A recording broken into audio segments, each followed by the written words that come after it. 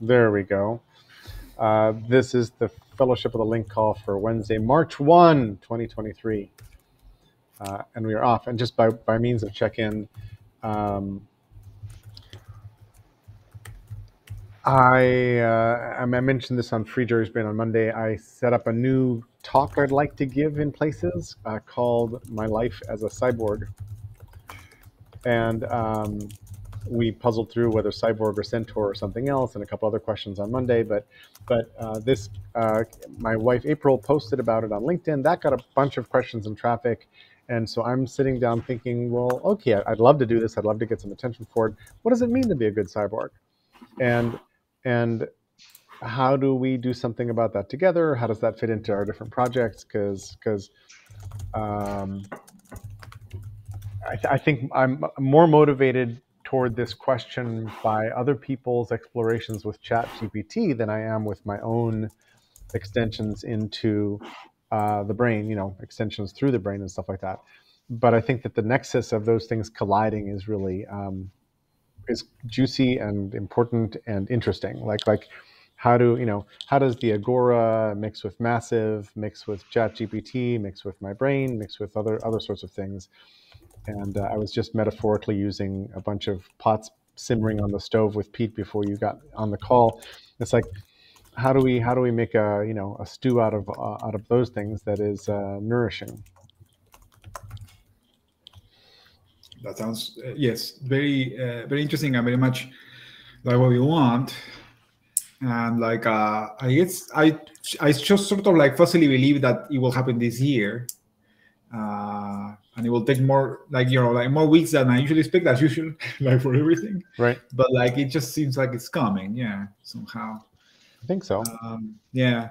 There is like we did just some very short experiments with like the GPT API, and by we I mean Beta, who is also part of the Agora project, with the Agora like what a year ago or so, and it was really interesting how it just picked up on like Agora specific patterns, and like you could even back then ask it to like essentially generate a node for an entity, and it will follow the Agora conventions.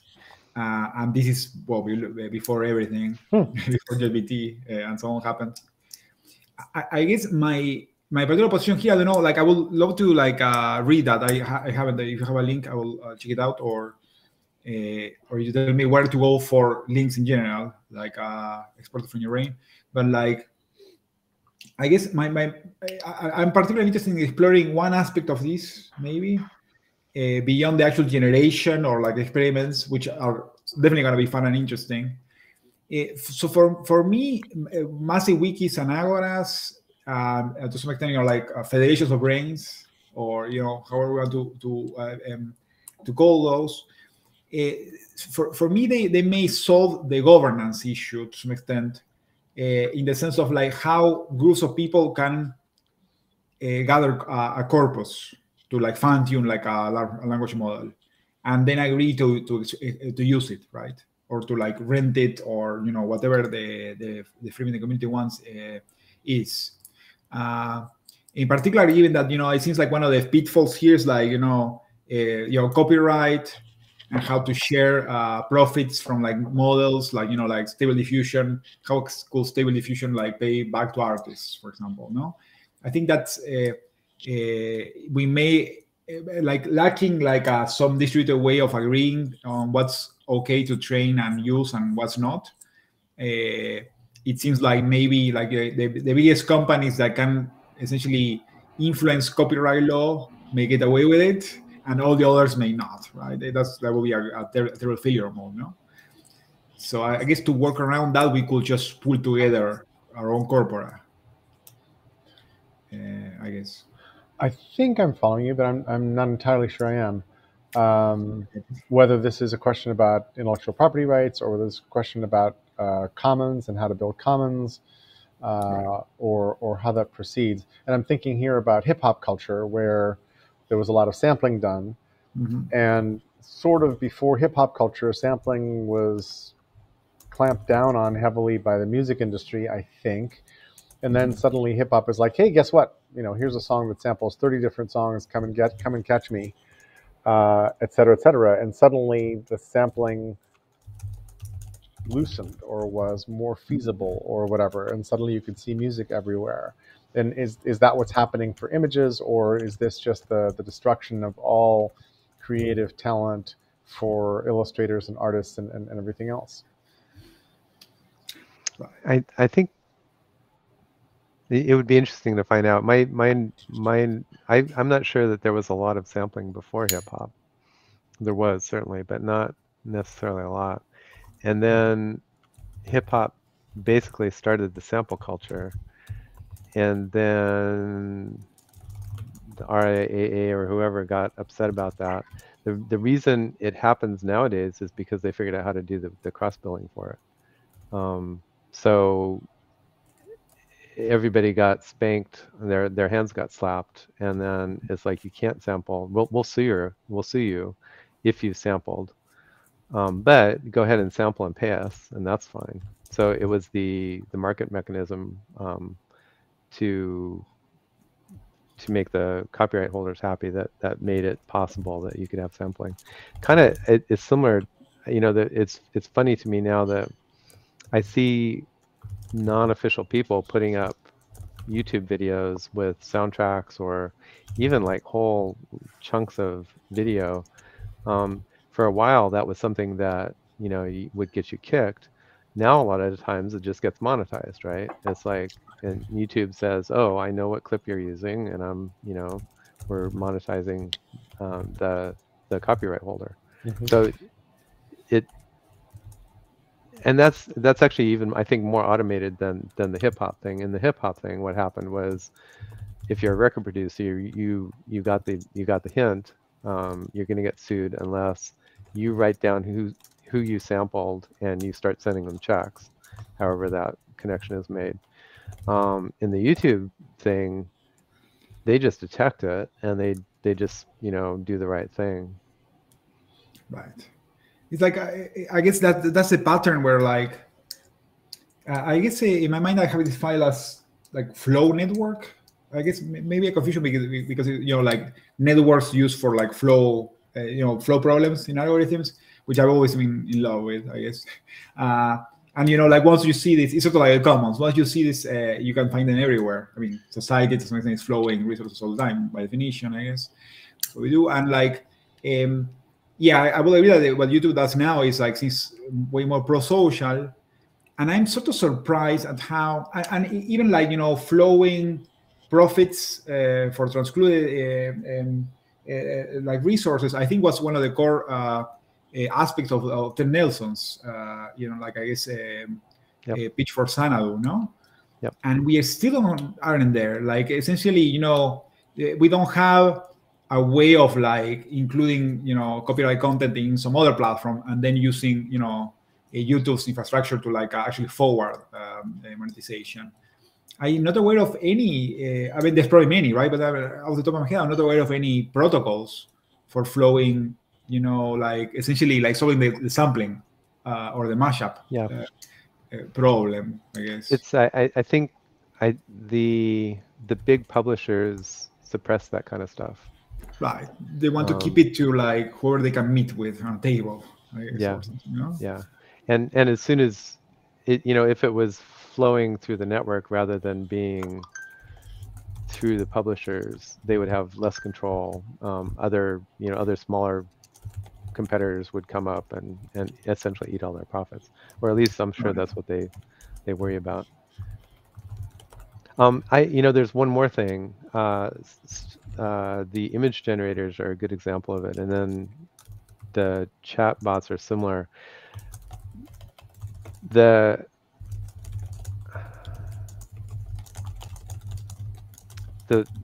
image generators got into a problem because we realized that there's an asset that hadn't been being called an asset.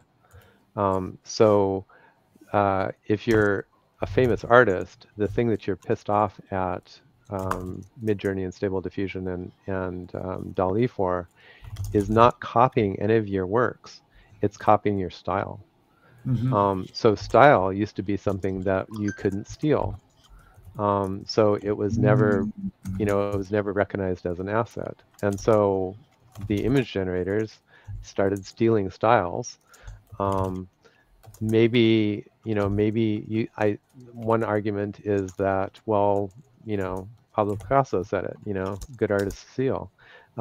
We've been stealing styles from one another for hundreds of years. That's nothing new. But then it became systematized and at scale, and anybody could steal. It wasn't a fine artist who could steal your style. It was anybody, running Dolly or Midjourney. So I think a chunk of the what we, and so ChatGPT is the same thing, right? It's not that it's copying any of your copyrighted works, but if it's read your copyrighted works, then your the way that you think about things, or maybe even some of the phrases that you've coined, are going to end up in its writings, and some people are sensitive about that, and maybe they should be, maybe they shouldn't be. I don't know. Yeah, I mean, that's a great observation, Peter. I think, yeah, I think you're spot on with like style being unrecognized asset. Yeah.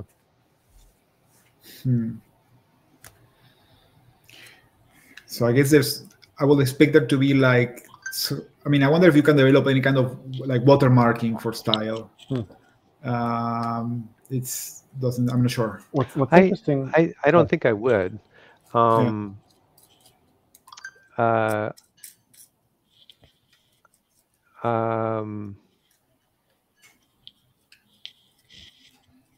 Although that's an interesting tack to take down. Just the big problem is that we have a disagreement whether or not style is an asset, right? So I think where it kind of fell down was, or where it fell out, where it got to, where I haven't followed this very carefully, but the image generator people who have image generators said, okay, we'll back off. We'll try to make it so people can't copy the style of living artists, at least. So I think the fix is not so much watermarking a style. The fix is just having style recognized as an asset, and being able to go to intellectual property court and say, look, there's a bunch of people making art that looks like mine. I own this style. They shouldn't, and I'm going to sue them or whatever, right? I guess this is where, like, sorry, Jerry, go ahead. Just a couple brief things. Style is kind of what a mature artist develops. It's like you're getting somewhere when you have an identifiable style and people start asking for the thing that you do. So style is really kind of important, even if it's like not really reified or honored or otherwise sort of picked out the way Pete's describing.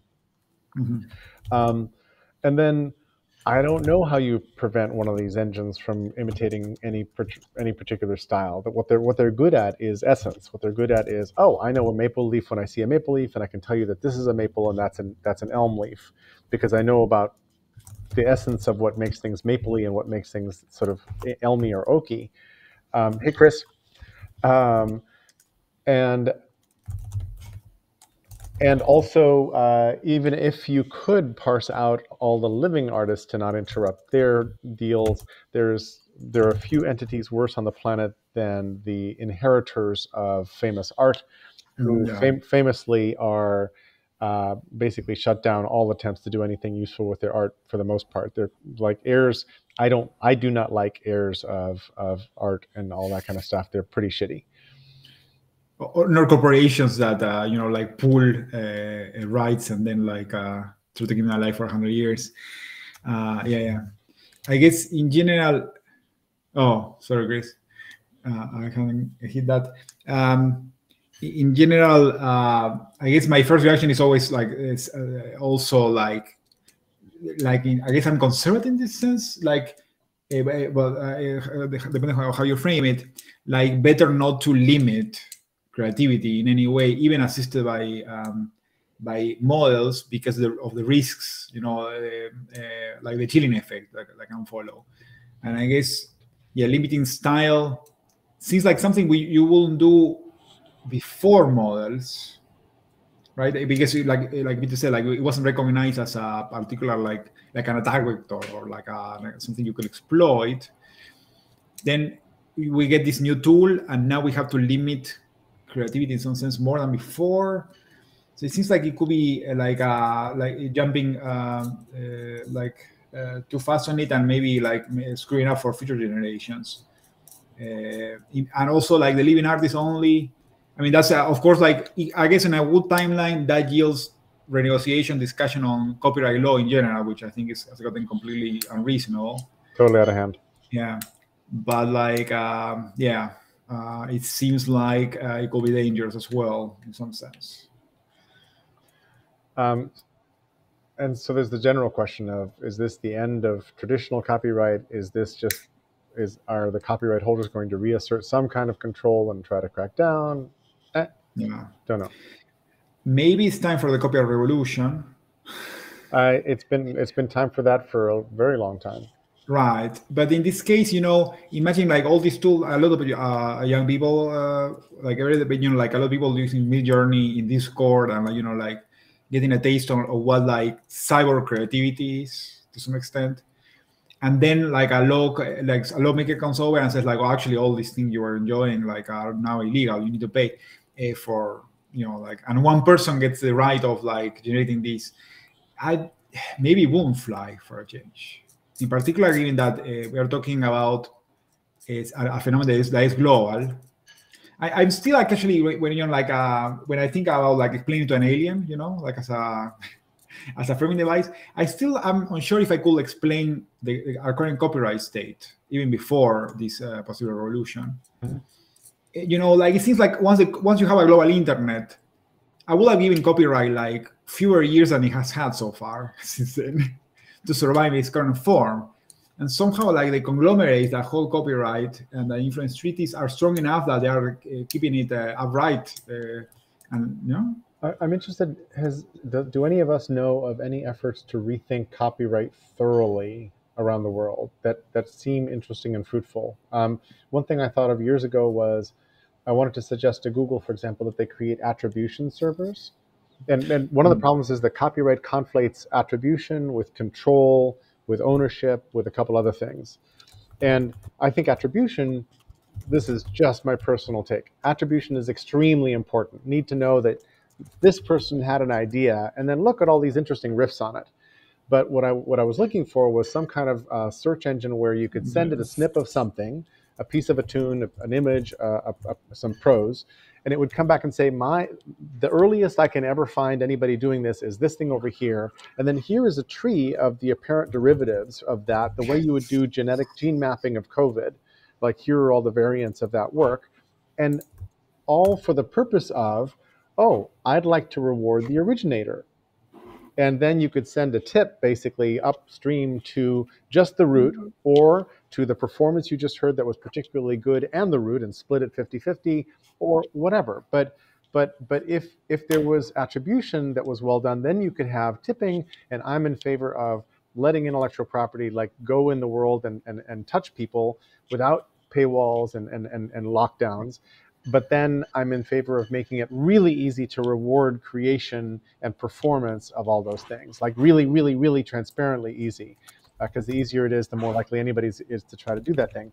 And patronage tipping has gotten a little bit of traction, but not a ton of traction in online. Go ahead, Pete. I was totally. I think I almost agree. Except for the idea of paying somebody because they were the root node, even tipping them. So not that you shouldn't be able to tip somebody, right? But assuming that that's kind of the revenue model, I think it's still in the old world, right? How do you mean? Well, Well, there might evolve several different norms or modes of tipping up the stream, and like that idea of tipping to the root node is just the first idea, the first thought that came to my Yeah. head. I haven't really thought it through.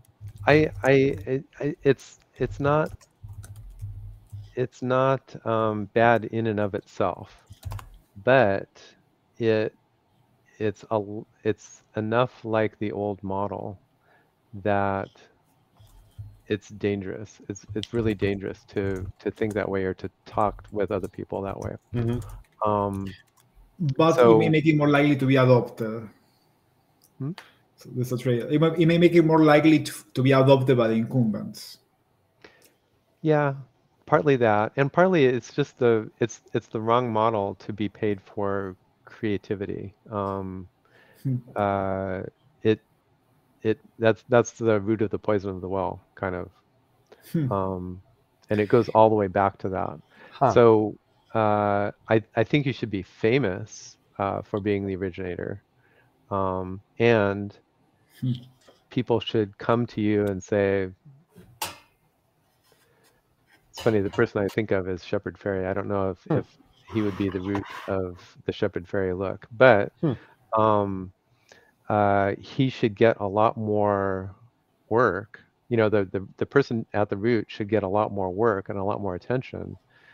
More people should want to hire them. More people should say, "Can you art direct, you know, these other artists of mine that I want to have kind of the same look and feel that you did?" But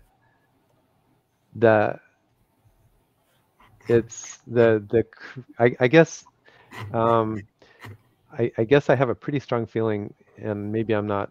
I guess I still have to explore it, but I have a pretty strong feeling that creativity, human creativity, is actually a shared thing. It's already a commons. It's not a thing where, you know, Picasso was the guy who came up with the melted watch. So anything that has a melted Dali. watch in it, you know, should Dali. Sorry, Yeah. uh, Picasso is the guy who stole that. Dali We're all is the guy stealing that came from up each with other is the. the thing. So, you know, it's like, how do you parse that into like, well, does that mean that a watch on a table that's not melted, is that Dali or is that somebody else? You know, If the the watch whole just melted bends a look, little he bit, probably is that a stole that from melty somebody thing? else. You know, it's like all of that creativity stuff, and kind of like to Flancian's point, it puts a priori limits on it when you think that's the you know, that's so, you know, I don't know, you should get more famous, but you shouldn't get more money for being at the root. So I like what you're saying a lot, and I agree. It's just that I have no employment opportunities for Shepard Fairey, but I would love to give him a financial reward to make it easier for him to continue being creative in the whatever way that he might have enjoyed doing. That's a great use case, Yeah, and I think there should be societal mechanisms that enable that. meaning a fund. Meaning,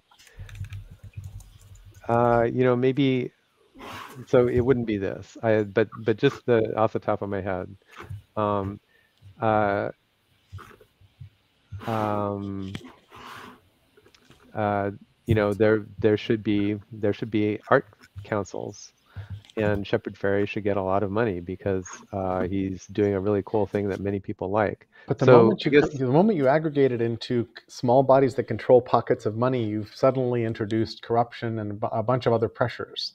yes and no. No? I recognize I agree with you. They're manipulable, they're corruptible, they're systems that will want to self-sustain themselves, whether or not they're being effective, all that kind of stuff. Right. And yet, that I think that's not a reason not to do it. Uh, So we can argue mechanisms. Yeah. Go Well, ahead, Flancian. you're also putting all the onus and things on the original creator, which isn't always a single person. So let's say I'm Disney and I help put together and finance and produce $150 million movie. There are, you know, several thousands of people who are working on that who you see in the credits, but what you don't see in the credits are the team of 50 people in the marketing department there, the 45 people in the distribution group, all the theater chain owners, all, you know, everybody from soup to nuts. And if that's a million people are touching that thing, which in part is why it's as expensive as it is. So it's not just how do I remunerate the director and the actors, or maybe the guy who shot the thing for cinematography, but it's every interstitial person along the way. How do I remunerate Flancian for being a Google engineer who has, he may not even work anywhere remotely close to YouTube, but some of his work, I'm sure, impacts YouTube as a distribution channel. And it's not, you don't see that. You don't hear it. You don't know it. And it's all that invisible work that also needs to be supported as well. Yeah. So go ahead, please. In a copyright case, so I knew the guy who in the late 80s and early 90s helped to push Disney into China. And it literally was a state actor level play. And Disney was the only studio whose material could be distributed at all in China for years. So they had a monopoly. And they were taking essentially a 90% haircut on what they would have been making otherwise just to be in the market. And, you know, that doesn't even touch on the censorship issues and all the other work they had to do to be there. But they were like, it's so valuable for us to be there and build a brand. We don't mind taking the loss. And whether we do it or not, it's all going to be pirated anyway. So we may as well take the loss and take the brand recognition for later. But it's taken decades for China to have distribution systems. And they're still probably only at 60 or 70% of what they would or could make out of it as a commercial thing. So it's, you know, it's not just how do you do it and how easy is it to tip someone or give someone, but how do they then in turn, does Shepard Fairey create a sweatshop for his marketing and distribution people for you to get his Obey Giant t-shirt? And how do you hold him account to, you know, treating those people well? Or does he keep 99% of the money that comes in and, you know, pays nothing to the poor kid in Indonesia who actually sewed his t-shirt? And you don't know. You have no way of knowing. So you know, it's such a crazy complex problem. So at the origin end of this, I've got this thought, distributed accounting for value flows, which is basically the many different platforms that are trying to figure out how do we reward people in a community for creating value of some sort? What does that even mean? And that's a big open question. There's Co-Makery, there's Disco.coop. There's a bunch of entities trying to solve that problem. The Open Collective, Closer to Us, Sensorica, Coordinape, et cetera, the Beckon Protocol. And that feels to me like a really useful and interesting problem to solve, because if that worked, then as you rewarded a movie, then you would drop your reward for the movie into the pool that would then flow outward along this particular set of distributions of value, if we wanted to do it that way. Yes. Yeah. I've got a friend who is ostensibly a movie producer who develops and puts together things, and they use a fund-based thing, and it works for them in part because it's they're doing comic book fandom type commercial material. But even then, three-quarters of this stuff they try and put into production doesn't go anywhere. And the fan base who is, essentially they're pre-buying their movie tickets and saying, I'm going to invest in this project at the level of $10 so that when it comes out, they're never going to see a piece of the pie. But as investors, they're, essentially pre-buying the book or the ticket or the whatever. And the level of failure, even at that, and the issues and the problems that she has trying to sustain that model may actually be way worse than the corporate stream model of going through traditional Hollywood, and she's done both. So it's, And you know, Hollywood, I don't necessarily know that those things save people's bacon at the end of the day either. And if it does, it's sustainable, but they're making a fraction of what they otherwise would or could have. I guess I just wanted to point out that a lot of these, I think the end game, the way I see it in a lot of like projects in this space, is probably gonna look like a pattern we keep running into, I think, which is things that could be solved if we could agree on a source of truth, in a route for a resolution procedure, in a commons, in a default commons, and so on. And in this context, I think about this in this way. I pasted, I wrote something about this in 2019, and I'm still looking for it. I wrote about something that sounds a lot like what we're discussing, so I'm super excited about this conversation, by the way. And you know, it goes back to a coordination problem as well, which is you know, how to like essentially agree on a different like a value flow, like a network or like a flow network, and actually have any chance to replace or to complement at first the existing distribution methods. And like the idea I played with back then, and I guess I wanted to like surface it to get your opinion, is like actually latch on to piracy. Say like we're gonna build on piracy. We start with piracy, because I looked and a lot of people were like, "Oh, piracy is a problem," or piracy is, you know, like I'm more like the piracy is a solution camp, I guess. But like you know, like we have all these copyright holders, these big companies and so on that are controlling the distribution precisely of like profits and so on. You know, assuming we could agree on like one route for doing this, we could do the following, right? For everything that is media, so say movies to begin with, on topic, right? Agree on an ID, right? So essentially MKV, MP4, any kind of like format you can find on Pirate Bay for a movie, you can match it to like, you know, like the actual cultural artifact that you want to like model. And then each of these could have like a distribution tree attached, or many actually. So, you know, like we discussed, going back to the earlier discussion, we discussed, should the root node be the creator? Who is the creator in the case of a movie? Is it the director?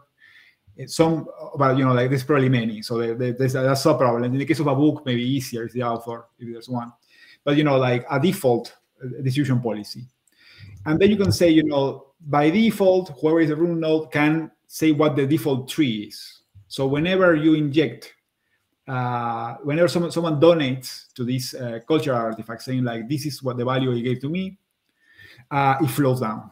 Or it flows in a network, it doesn't need to be down, it doesn't need to be a tree. And by default, because someone has to set it, the creator receives probably a sizable chunk and gets to say what the default policy is if the person donating doesn't override, for example, right?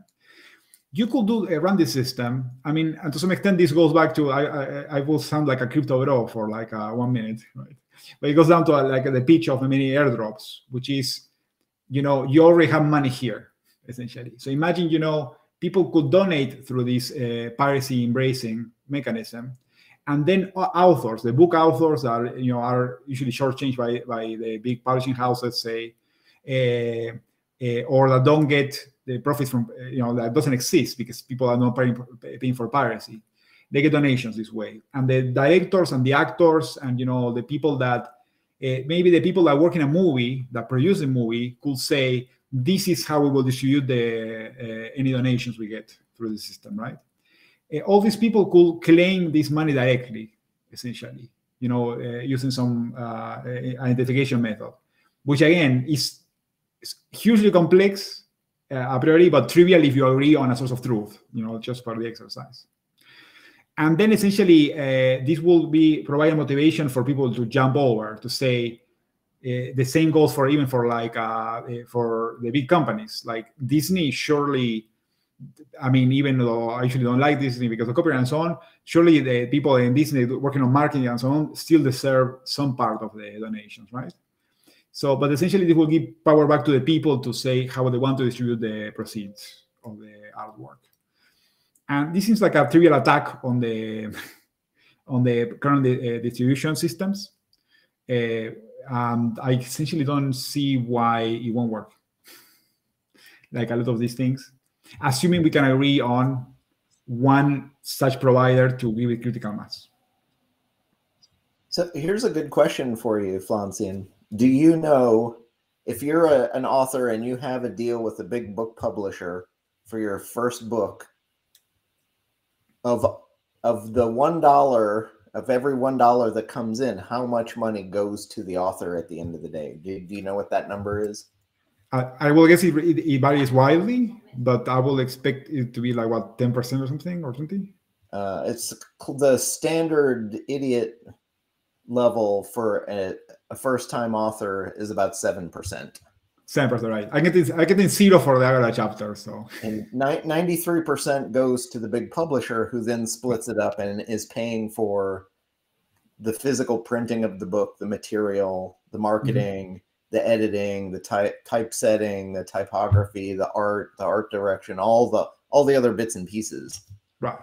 And I think we tend to overvalue the contributor of the, what one might call the auteur, or the big name, the movie director, even in Hollywood, the screenwriter who really does the biggest chunk of the work and does it early and hopes to get it off the ground. They get no credit at all. And in terms of payment, they get even less. Writers get paid peanuts. And at the same time, screenwriting is one of the most lucrative, well-paid writing jobs on the planet, at least per word and at a level of writing, because the average movie screenplay is written at a 4th grade level.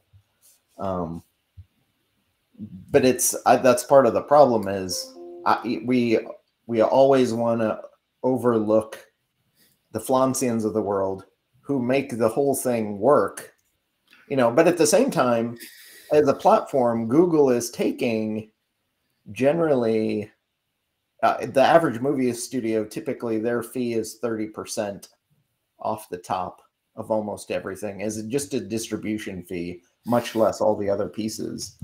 But from that perspective, YouTube is essentially taking an 80% rake off the top of everything and then giving a pittance to all the creators. Right. And everybody wants to be an influencer. They want to be famous for having, 1 million followers on YouTube. But the number of people with over 1 million followers is a tiny, tiny fraction of the overall content.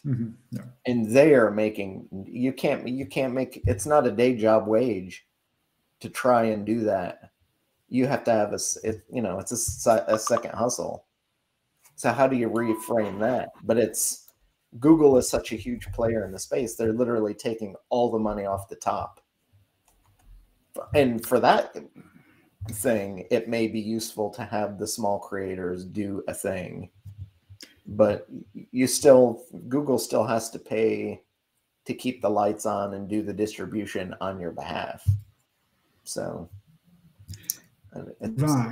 it's way more complicated than we're giving it any credit for. That's for sure. For sure, no, it's hugely complicated. But I guess I'm still thinking of whether in the long term the distributed system may have some evolutionary advantage, right? Even going back to the influencer thing, in different platforms, the influencers in wall gardens, that's a great example. They are sort of tied at the, joined at the hip with the platform, right? They're very often not able to move. They are captive, like every use in a wall garden, but more obviously so maybe because their livelihood is tied to that. And building tools for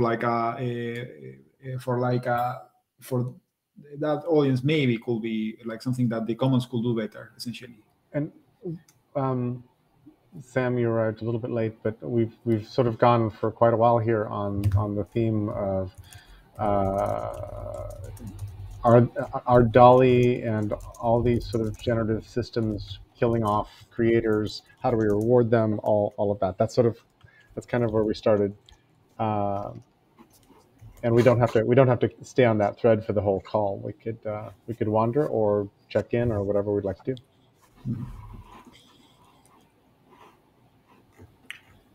Yeah, I mean, we just went straight in, right, from the chicken, right? It's yeah. We just whoop, which is good. That's what we do. Yeah.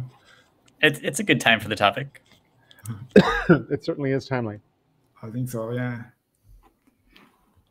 I mean, I think that any good fellowship should include generative members.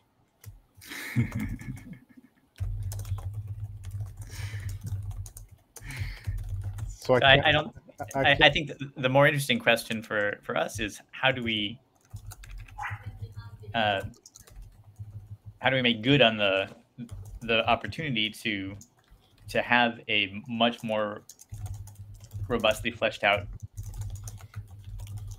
world of links and structure. If I can riff on that, Sam.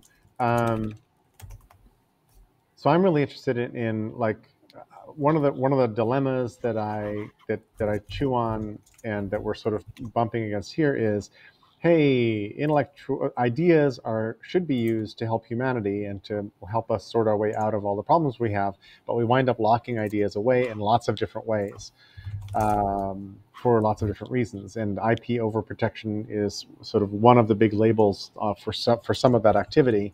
How do we make it so that people can still work together and cooperate to build what we know into some open space where we can share it out and then apply it, which means a whole bunch of other things as well. And so trying to figure out how to implement that could be, and a piece of this conversation is making me realize that I'm just trying to get money to people so that they can stay alive and pay for shelter and food. And there's another piece of it, if you bump up even higher, which is, hey, maybe we're moving into fully automated luxury communism, and we won't need and the abundance society where we won't actually need money because things like shelter and food will be simple to get and accessible to most everybody in some other way. And that's a revolution we will likely not live to see. But 100 years from now, who knows? Like larger, changes that big have happened before, like the enclosure movements and the advent of industrialism and capitalism. That changed the world at least as significantly as what I'm describing here. Go ahead, Lanzmann. That's a very interesting vision. I wonder if going back to the recognition, attribution, fame, I wonder if money will eventually lose this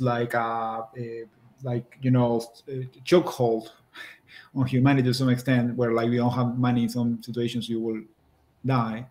But they will still eventually remain as a coordination mechanism, right? Because even in a post-scarcity society, presumably you will still need this. For example, how do you attribute creativity, value to some extent? How do you attribute authorship? If we want to keep around the author as resurrected, right? So it may mutate. So I guess at that point you need to ask: do we still want to call money something which is like a more generic coordination device? But it will be interesting to see, and hopefully it will happen in our lifetimes. Yeah, I'm curious actually, because we've used the word fame several times in this framing, and that it's useful for someone to be famous. What does that actually mean, to be famous? And what is the value of being famous? And I would say that fame itself doesn't have any value except in a marketplace to put value on the thing, which is why Steven Spielberg can make any movie he pleases, including horrible ones if he really wanted to, primarily because he's famous for having made lots of good ones that made money in the past. So he trades his fame in for the ability to do those things. And sure, he'll make a big, Minority Report every now and then, but he also has the ability to trade it out and force a studio to do something like Amistad or Schindler's List because he feels like that's a thing that needs to be seen and done. And his fame then in turn allows him to put movie stars into those cultural objects that he, if I wanted to direct them, there's no way in a million years I would be given that opportunity. And so I would. I think if you talk to De Niro, he would come act in your movie, but I'm just saying. He might, but only because I have a personal relationship with him. Damn it. Okay. Can you invite him to the calls? Or really, honestly, I probably would call Pacino first, but that's, it depends on how big I need the hair to be. Too bad Brando's gone. But even at that, he's going to have an agent in his life who's going to say, no, you shouldn't go do your friend's thing. Or even in both of their cases, although probably a little more Pacino likes doing theater and plays and wants to do that. But it's incredibly hard even for him to do that because of the way the financial system works. Mm-hmm. And for him to do it, it means reaching into his own pocket to finance it himself, which is an incredibly hard thing for almost anybody to want to do because it's a money-losing proposition, which is why Spielberg leverages his fame to get somebody else to pick up the ticket. So you get, depending on how Hollywood's working today, you go out and you try and find the Eli Samaha or the Arnon Milchan who is running gun money out of some foreign country and needs a way to expatriate that. So you take a piece of his finance stream and you use Hollywood finance to move that money around in a way that, it's payola, and he's losing, 20 or 30% as a fee for doing it, or they are or were. But, that's, the cost of doing business. And that's mostly how Hollywood works, honestly, is by financial schemes to move money from one place to another. Most people just generally have no idea that's what's going on. But there's a reason Dodi Fayed was a movie producer. Not, he liked movies, but there were other reasons, other things going on that caused that type of material. So it's a great analysis, Chris. I also want to recognize a different part of fame, which is the respect of thousands or millions or billions of people over months or years or decades or centuries, which is not fungible, doesn't feed you, but it means something. Yeah. Oh no, you can look at. In fact, David Graeber's last book, second to last book, The Dawn of Everything, he looks at it, early indigenous societies and how they operated. And essentially, we stole the idea of freedom from them to create what is now our society that is kind of a fusion of that type of cultural, tribal, let's keep it all together and support each other. And we somehow have managed to overlay industrialization and capitalization on top of it, which is a weird or crazy thing. And then Flancian may appreciate this. His last book that came out, it was written in French in 2019, but it just came out earlier this month, is called Pirate Enlightenment. And we have this mythology of pirates from the late 1600s, early 1700s. But he posits that a lot of the Enlightenment movement was put on and subsumed by pirate ships and the structure that pirates actually use. So at the time, pirates were way more egalitarian and democratic in the structure of how their ships worked. And we don't see that because we're working on the mythology of what came after 100 years later. But he looks at a case study in a hive of pirates in Madagascar and how they influenced the world with ideas of freedom and enlightenment in ways that we never would have had otherwise. But then their marketing department was selling something else to foreign governments, so that's what we get. That's the picture we maintain of pirates, when in fact they were many democratic societies that were incredibly much more egalitarian than we give them credit for now. Mm-hmm. Thank you for that. So piracy may, we give it a negative connotation, but piracy is, maybe responsible for our current form of government. Two things. The book Under the Black Flag is really good about this, and there's a couple others about sort of insurance among pirates, democracy among pirates, a whole bunch of other really cool things. And then you said earlier that capitalism or whatever our modern systems kind of overlaid on top of this other way to do things. I really like, my own take on this is that capitalism had to shove all the other things out and neutralize them, because capitalism needs a labor force that is willing to kind of go do anything.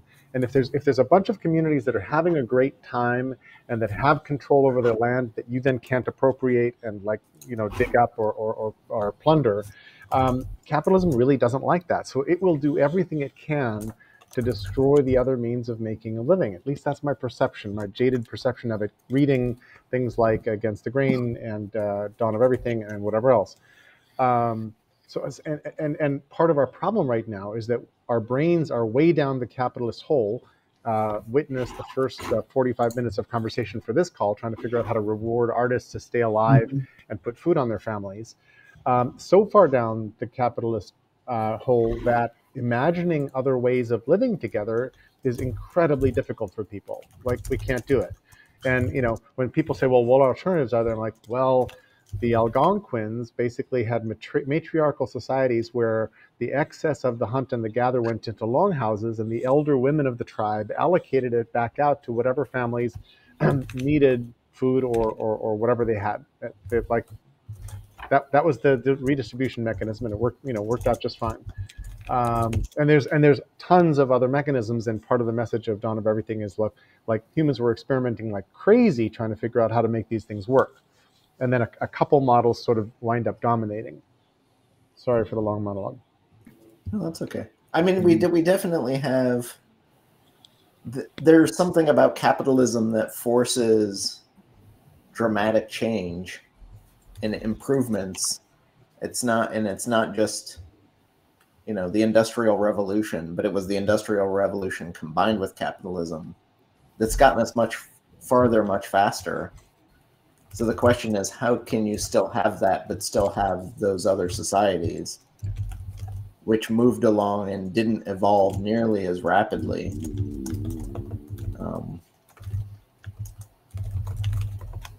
And if I suspect, well, other than the motivation of having more money,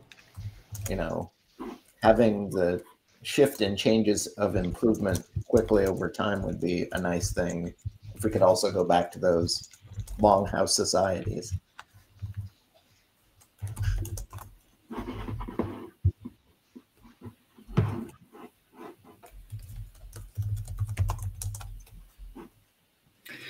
Yeah, my hope there is that the internet, well, I guess we are all fans of the internet in the field of the link, but like that it may be the tool that we were missing. So essentially, like allowing communities to become self-sustaining, self-governing to some extent, in a way that previously could only be done by force or by use of money, right? So like in an authoritarian way, or through capitalism to some extent. And I guess we are seeing that happen probably. So we are like within the storm. Sometimes I personally feel it's not going quickly enough for many. But here I go back to like Sam's question, which is like, how can we actually, I guess, like take the opportunity, or like just nudge, find the fulcrum, like find the opportunity and and exploit it. I don't know. In my mind, it always goes back to coordination point. What is the minimum that we need to get like people to be able to coordinate on general projects. Yes, but that's the glasses through which I view the whole thing. Yes. It's really cheap now to coordinate, so I don't think we need any more capabilities. We just need the coordination. It's like the difference between an experiment being replicable in theory and actually being replicated. Right. We need to do the work. We need, I think we need to get good at creating societies with new norms, which means we need to be creating hundreds and thousands of them. You have to do it a lot. So